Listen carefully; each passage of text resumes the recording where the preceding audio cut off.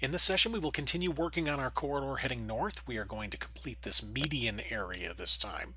Really, there's not much difference between this median and the traffic separator, other than the assembly, when it gets in this area, will have a type F curb and gutter on the inside.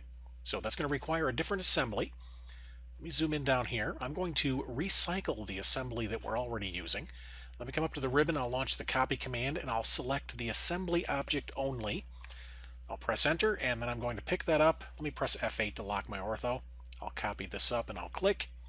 I'll press escape and then we will rename this assembly right away. Let me select it and I'll come over to my properties palette. I'm going to call this SR7 traffic median.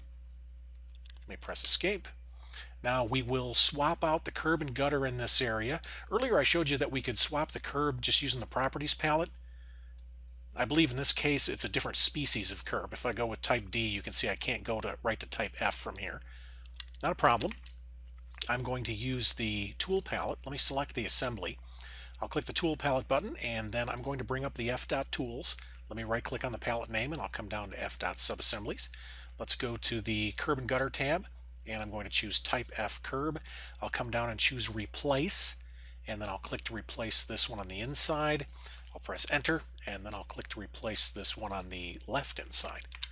Let me press escape a couple times when finished. Now when I swapped those out, it did move around my marked point and my link to marked point. Not a problem. Let me select this. I'll choose move and I'll move it to the top back of curb. I will then select my marked point. We'll choose move and we'll move it to the top back of curb here. There we go. Let's also name these since we swapped them. Let me select this one on the right side and I'll call this right curb gutter inside and then we'll name this one as well. We'll call this one left curb gutter inside.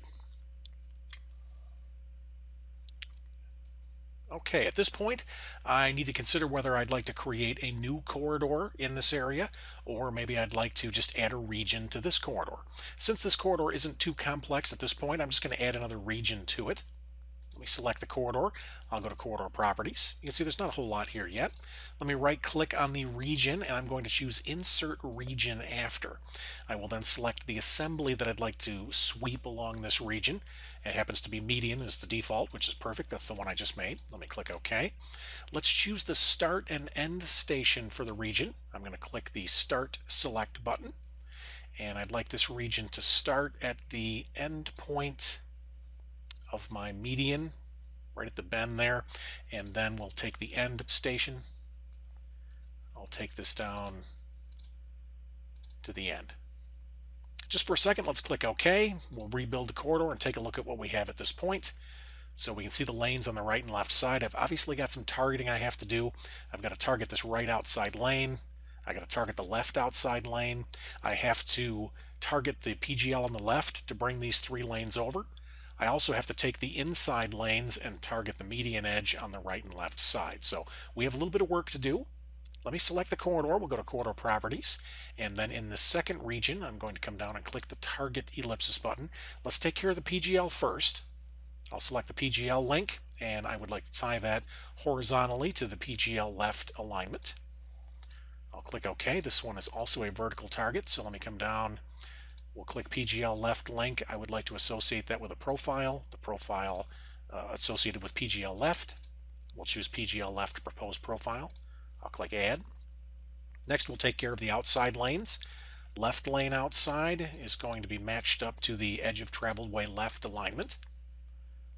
I'll click OK. The right lane outside is going to be matched up to the edge of traveled way right. Now we'll take care of the medians. Here's the right lane number 1 median edge. I'd like that to be matched up to the median right alignment. And the left lane median edge is going to be tied to the median left alignment. Let me click OK. OK. OK. Let's rebuild. That looks pretty good. Let's take this down to the end, and I have a similar problem here that we had earlier. I've got my feature line, in this case the ones for the curb and gutter are coming down, and then they're jumping to the inside, where really I'd like them out here. Same thing, I'm going to move the start station of this region. Let's push this out a couple hundredths. So corridor still selected. Let me go to corridor properties. Let's take this new region that I just made, and we'll change this start station. 90 here, 0.90 is right at the corner. Let's make this 0.93. So we'll just push that out 3 hundredths. Let me click OK. We'll rebuild. There we go. That looks good. Let me pan this up and take a look.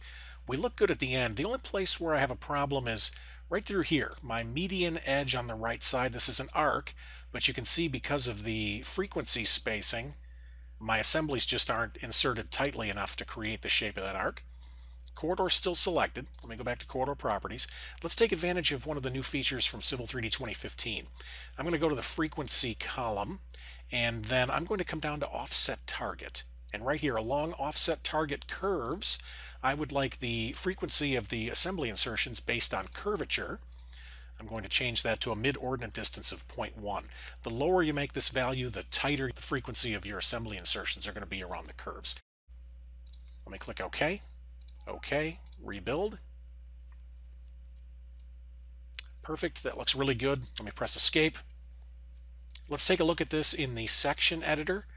I'm going to back this down, and I'm going to select the corridor by clicking on this assembly insertion right before the curb change. If I select there and then come up to the section editor, that's where it's going to start me. So now I know where I am. Let's zoom in. Let's get right about here, and I'm going to zoom to an offset and elevation just to lock this view on screen. Let's walk our way forward. You can see right there is where we jump to the curb and gutter. Here's where it's coming over, doing the median width. A little bit more, we see the other side come over until we get to the end of the line. When I'm finished reviewing, I'm going to click the X to close the section editor. Let's back up.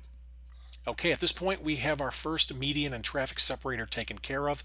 In the next session, we are going to reach into the project and pull in some additional alignments for the median and traffic separators to the north, and then we'll start modeling that area.